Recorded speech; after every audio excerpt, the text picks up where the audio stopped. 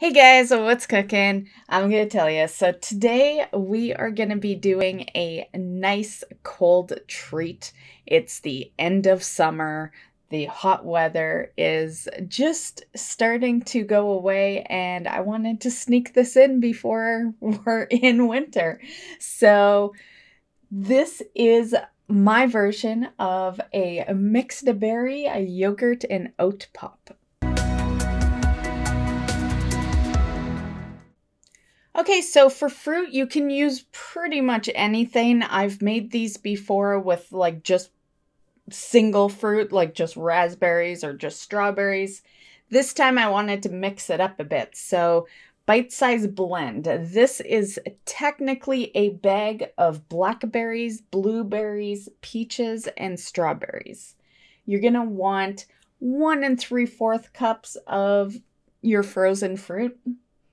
1/3 cup of honey, 2 teaspoons of lemon juice, 3/4 cup of quick oats, 2 cups of plain Greek yogurt, and then, of course, your popsicle trays.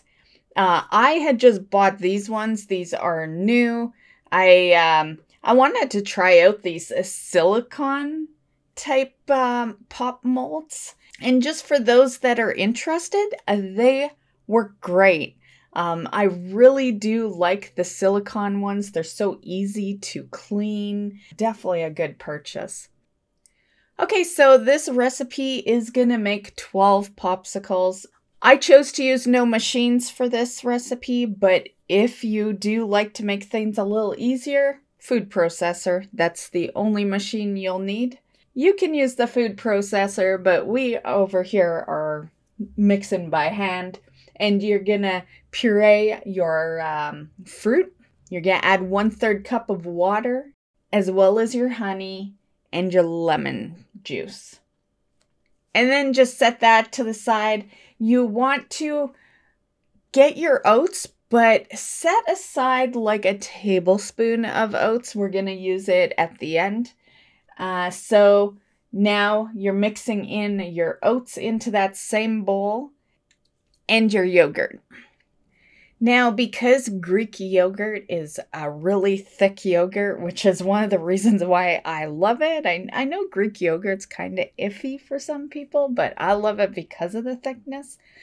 But because we're mixing it in with a bunch of other stuff here, I like to just kind of pour a bit, mix, pour a bit, and mix. It can be a little tough to mix it if you're going to pour it all in one shot. And then you're just going to mix it all up, and then you're just pouring it in. So, pour it in, or you can use a spoon if that's easier. I just threw mine into a measuring cup. I thought it made the perfect pour-in little dish, so you could do that method as well. And just pour it into your molds. You want it to be not too full, like maybe, like 3/4 filled. You can mix it up with a spoon, do a little swirl if you want. And then at this point, you're gonna grab your remaining oats, and you're just gonna sprinkle a bit of the oats on top of each individual mixture. Now, since these are going in the freezer, I chose to wipe up the tray a bit to make it look not only a little neater, but so that stuff doesn't freeze onto other parts of the tray. So you might want to do that if, you maybe drizzled some along the way, which is easy to do when you're pouring into multiple sections. And then just pop on the popsicle sticks that you're going to be using to hold your popsicle. And here's a quick little glance at it with the camera over on the other side. It probably didn't catch much of seeing in the popsicle, so this is what it looks like. And then just pop them into the freezer. You want to freeze these for at least 6 hours. I chose to just let them sit there overnight, and I didn't come back to them till the next day. These were super yummy. I have had a bunch. I recently discovered the roommate can't have yogurt anymore, so I guess they're all for me.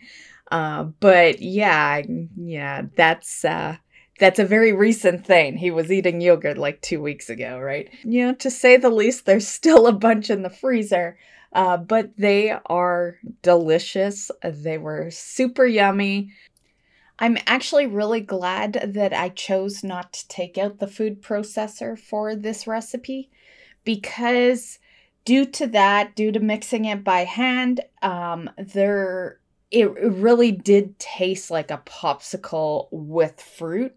You know how it is. You puree something and you know it's the fruit flavor, but it's not like taking a bite out of fruit. So as you were taking a bite out of the popsicle, you were actually getting like a strawberry or a blueberry, and I really liked that. However, for those that maybe don't like to have the texture of an actual fruit in your popsicle, then definitely you'd want to blend it up or use your food processor.